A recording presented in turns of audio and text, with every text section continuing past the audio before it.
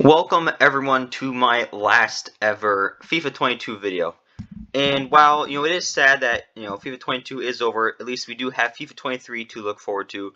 But at the same time, still want to look back at all the success and fun that I had while making all these FIFA 22 series. And I decided what better way to end it than with my best 11 of FIFA 22. Obviously, there's always team of the season for all the respective leagues and just players overall. So it gave me the idea to do this, and something I'm probably gonna do heading into the future, but just really wanted to do this. And we're gonna be starting off with the goalkeeper and the defense. Boyce Clark, bought him for just under $1 million in my first ever FIFA 22 series, the Barrow Road to Glory, and pretty much was chasing a replica of him the entire journey along the way there. He had, I think, 81 potential, but with dynamic potential, he ended up being, I believe, an 89 overall. So, really got me into the whole, okay, dynamic potential is something that actually really works in FIFA 22. And it was just a rock. I mean, it was just so nice for that, that first series to not even have to think about having to replace goalkeeper. Could just go out there and do what we needed to do. At left back is Meyer from the Borussia Dortmund 2, Road to Glory.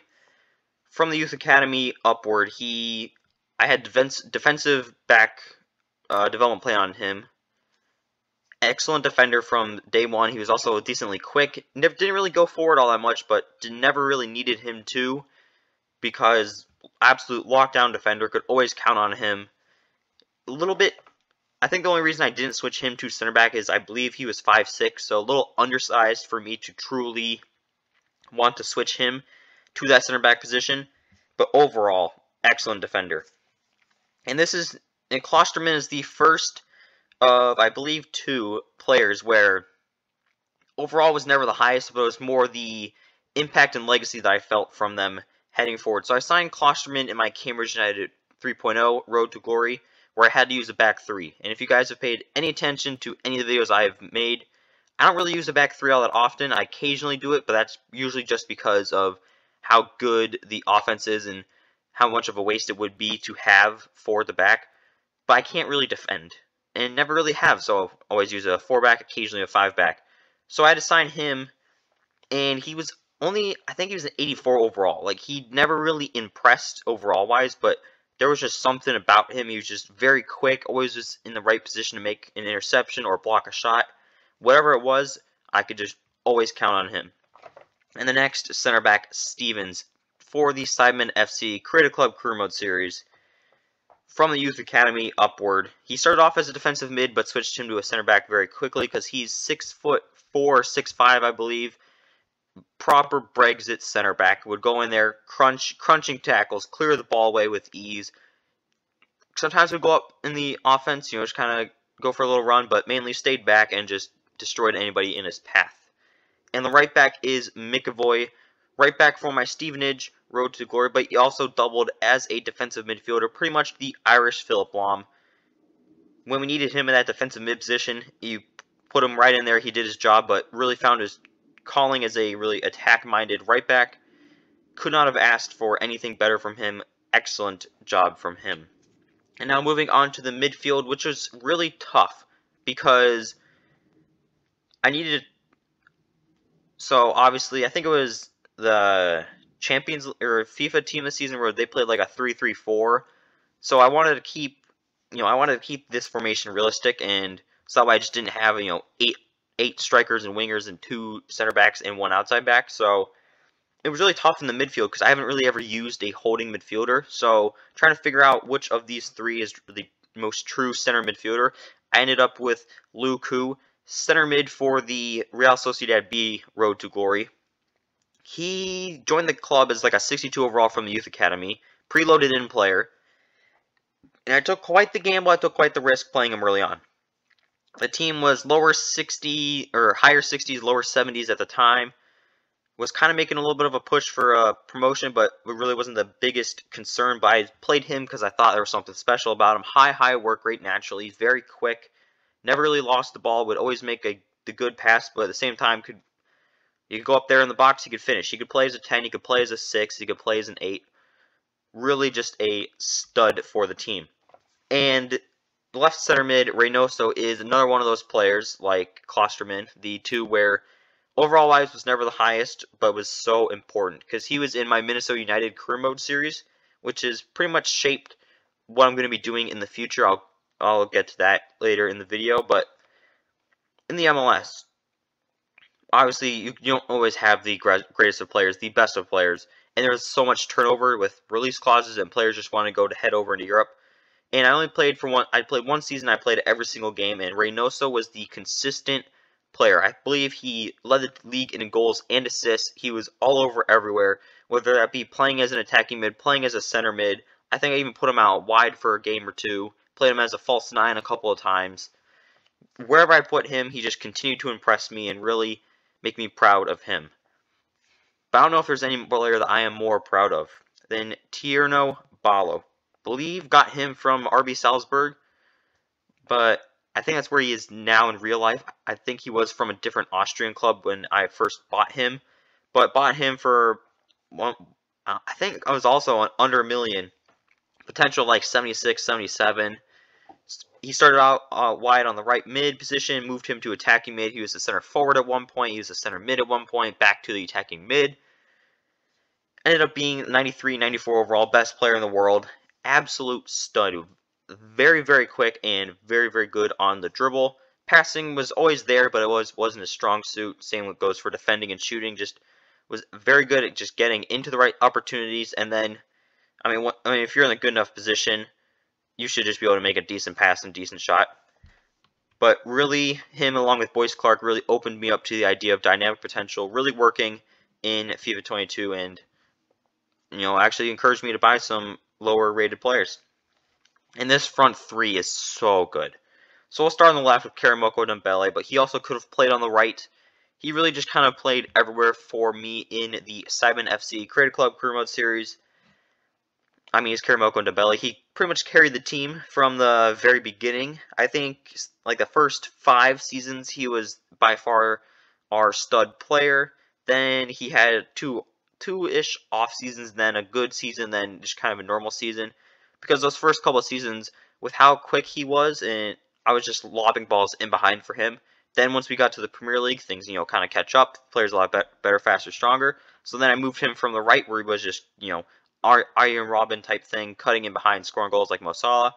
Moved him to the left mid position and a little bit in the midfield to kind of use his playmaking abilities. Then ended up eventually using a 4-4-2 for our last kind of full season, and he was on that left providing goals, whether that be through actually shooting them and scoring them or assisting them. And right wing is Deprez. Borussia Dortmund 2 Road to Glory.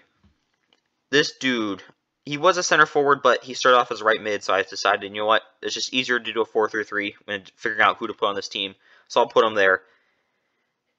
He really surprised me many, many, many times. I mean, he joined as a Belgian, he's just another one of those tall, good dribblers you get from the youth academy that you have no clue how any of them are actually going to play in-game, but whatever it was, his shooting was never really all that high, but he scored the most magnificent of goals. He was constantly scoring goals left, right, center. He was our center forward. He was our main offensive motor for many, many seasons, and he helped carry us to Champions League glory. And might be a little bit of recency bias, but I have decided to go for Stewart from the Steve Niger Road to Glory up top, just because of the journey that he took, joining the team from the youth academy. He went on loan for a little bit, started was a winger at one point, then he moved on to that striker position, then he was a secondary striker, played as a center forward. He really just kind of did it all because I think he ended up with 99 pace, and obviously that is huge in really just the effectiveness of the player, but also excellent dribbler, and he could score from almost any angle. And he did nothing for us. I think it was the first 3 seasons where I didn't even think about him, but that 4th season, I believe it was, really took over and really helped carry us to glory. So yeah, this is the team best 11 of FIFA 22, and kind of just say what a team it is.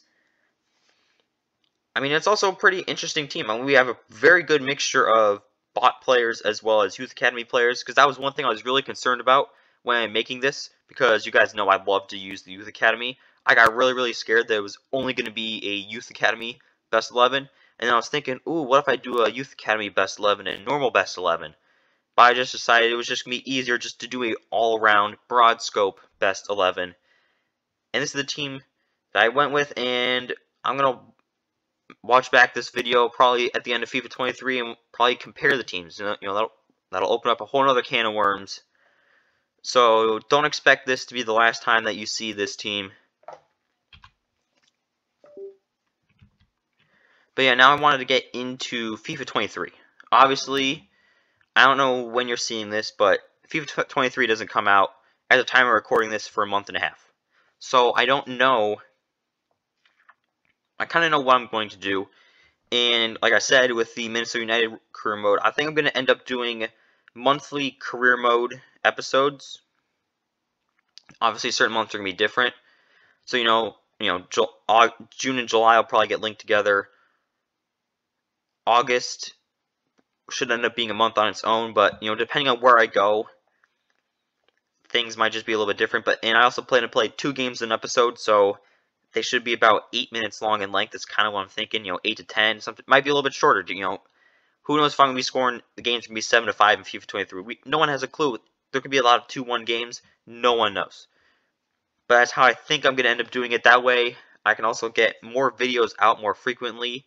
And plan is kind of in December and January, maybe even February, along with all my Madden content, maybe put out like 2-3 videos a day across all, main channel, FIFA channel, the JTB3 channel. But as well as, I think that'll be enough time. I'll be playing enough games to also collect enough clips. And the biggest thing that I've always felt weird with Road to Glories and career modes is Road to Glories, the pure objective is just to get to the end, win the Champions League for me. But then that does leave some issues because all these Youth Academy players that I'm promoting pretty much after the 4th season, I'm never going to see again, never going to use again, and could care less about. And obviously that's pretty boring. So I wanted to do the monthly career mode where, I get a chance to, it's middle of March, we're in the Premier League. I just promoted, a 5'4" striker from Bolivia who's got 5-star weak foot and excellent pace. You know what? Let's put him in a game. Let's see what he can do. So, just kind of want to get, and also would get more attached to more players than just probably 4 or 5. Like when I was going through trying to make the best 11s, I couldn't even remember, like Meyer, I could not remember his name to save my life. Klosterman, I really struggled to find out, who's that next center back that I need. Right back was easy, center back easy, goalkeeper easy. And then the front line, there's probably players who played better, but I just don't remember them, don't remember the names. So that is pretty much what I think I'm going to be doing for FIFA 23. Going to be a lot of content coming out, probably a week after the game's out, so I have a chance to edit, record, and then upload it. So it might take me a week or 2 to kind of get through things, because I'll also be in college at the time. So, but I will be making FIFA 23 videos. Can't wait to see you guys then. And also check out all my different FIFA channels. I got, main channel, I have my clips channel, and I have JTB FIFA, I have JTB3, and JTB FIFA clips. So, doing a lot, hoping to really take a big step forward with Madden 23 and FIFA 23. Hopefully you guys will support me. I hope to see you guys for the first video of FIFA 23. And it is JTB signing off.